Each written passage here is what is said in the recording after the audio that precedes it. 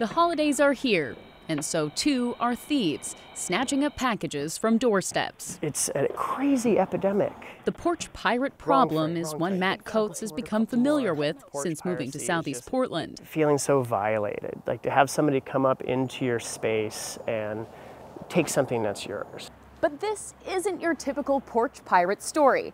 This one involves some sweet, stinky revenge. I had something disappear off the porch, and it was really frustrating. So I figured it would probably happen again. So I filled up a box full of dog poop. That's right.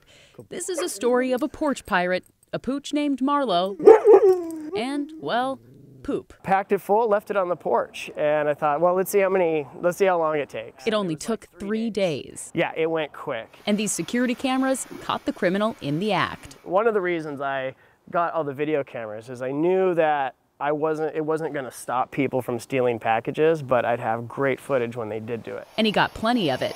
First, you see the crook hit Matt's neighbor's house, stealing his holiday light projector right off the front lawn. Then he grabs Matt's bait package before going to the other house next door. That neighbor tells me the thief made off with $120 worth of new clothes. Matt's package, not as expensive, but still pretty priceless. Oh, good boy.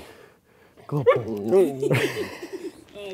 Good boy. Matt didn't get to see this Grinch's face when he opened his special delivery, but a friend texted him that it worked and found his payback package 4 blocks away on the street. I was really excited, came home, my wife had gone and picked up the box and threw it away for me. And Matt's not done yet. He has a few more tricks up his sleeve, like this box of Christmas tree trimmings mixed with dish soap. This should be super annoying if it gets opened up. And he's looking for a bigger box to fill with the tree stump. Because that would be amazing to watch somebody try to steal a tree stump. He knows this won't stop porch pirates, but payback feels pretty good, even if it doesn't smell that way. If we're going to be annoyed out here, why not have a little fun with it? You know, why not make their lives kind of a pain, too? Brittany Folkers, KGW News.